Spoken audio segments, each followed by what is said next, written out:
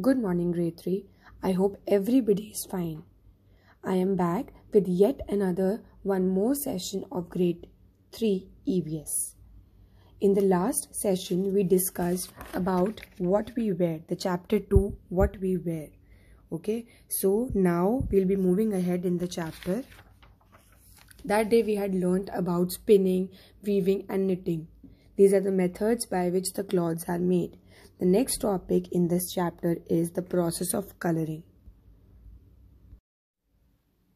Kids, have you ever thought how are our clothes of different color? Some are red, some are green, some are blue, some are black. They all are of different colors. How? This is due to the process of dyeing. All the clothes are dyed in a particular color which we want. It is the process through which the pieces of clothes are colored. You know what happens? They are soaked in a solution of very hot water, and in this hot water, some dyes of different colors are mixed up. And on a particular temperature, these clothes are colored.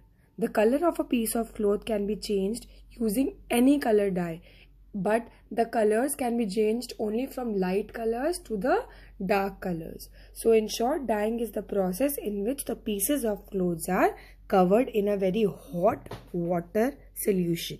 Okay. There are basically two types of dyes. First, we'll be talking about the natural dyes. Natural, as the name suggests, these dyes are obtained from the nature, from the plants, from the vegetables. For example, the green color, as you can see in this picture, has been obtained from the spinach. The blue color from the indigo. Indigo is a kind of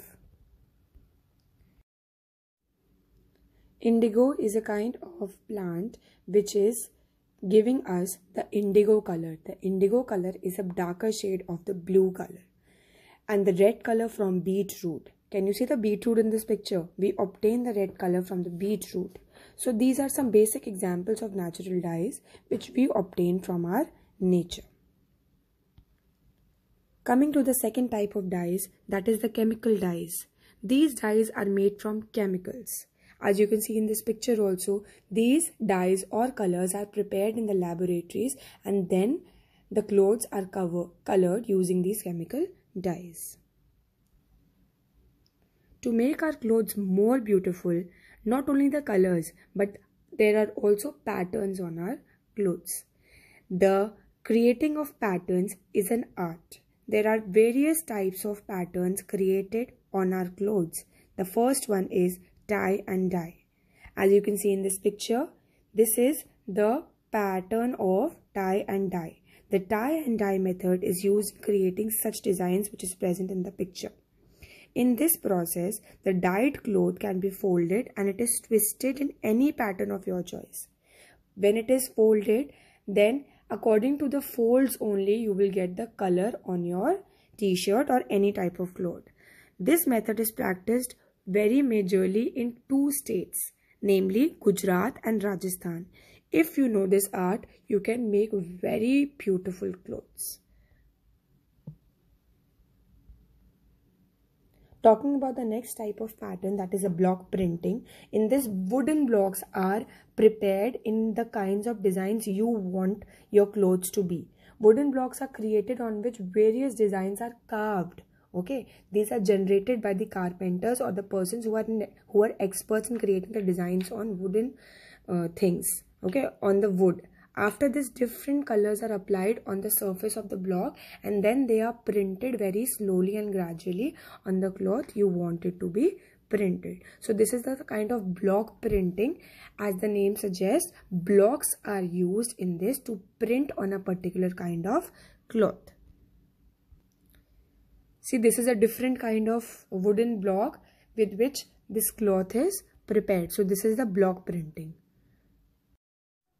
Coming to the next pattern, in which we create both paintings and printings. In this method, a special pen or kalam, in Hindi we call pen as kalam. In this method, a kalam is used to create various kinds of designs on clothes. This process is used in both painting and printing. Can you see the pattern, children?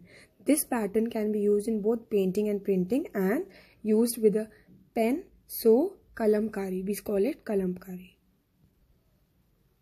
The next pattern is batik. In this technique, wax and dye both are used to create different patterns on the cloth. Before dyeing the cloth, what happens? We put hot wax on some parts of the cloth, and when the wax cools down, it is removed and beautiful pattern is created in the portions where the dye does not get in or absorbs. It is not absorbed by the cloth. For absorbing the color, we put wax. Okay, so in this technique, wax and dye both are used to create different kinds of patterns, and before dyeing the cloth, we put hot wax. That is why we said that in batik, both wax and dye are used. In this, we put hot wax on some parts of the cloth where we want more color to seep in or absorbed by the cloth, where the cloth is not able to absorb. Talking about the next method of creating various patterns on a cloth. We are talking about chikankari, we are talking about fulkari and kantha.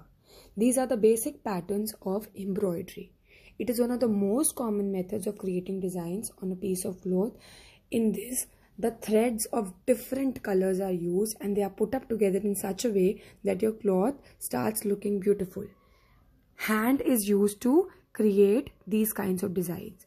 It is created by hand using colorful threads. Nowadays, machines have also been generated or invented to embroider in any cloth. The types of embroidery, they vary from one state to another. Like if you talk about chikankari, this kind of pattern is done in Uttar Pradesh. Fulkari is famous in Punjab and kantha is famous in West Bengal. You can use these fabrics and attach them into other cloths to make those clothes more beautiful. So, we talked about the various kinds of patterns, the tie and dye, the block printing, kalamkari, batik, embroidery. These are all the patterns which help us to make our clothes more beautiful. Thank you, grade 3. In case you have any doubt in the chapter, you can ask me. And I'll be sharing a link also on the portal to see the module regarding the same. So please watch it. Thank you. Bye-bye.